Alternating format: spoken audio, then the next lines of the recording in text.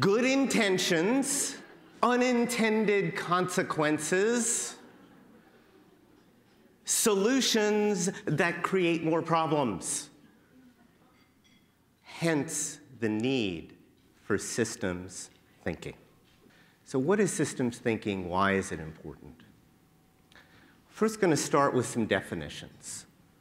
A system can be defined as an interconnected set of elements that are coherently organized to achieve something.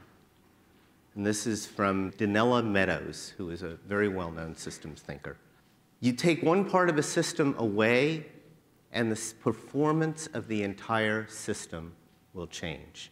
You change one aspect of a system, and the performance of the entire system is going to change.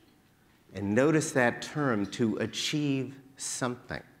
Edward Deming, the founder of the quality movement, said, systems are perfectly designed to achieve exactly what they're achieving right now. Now think about that. We got some pretty dysfunctional systems out there.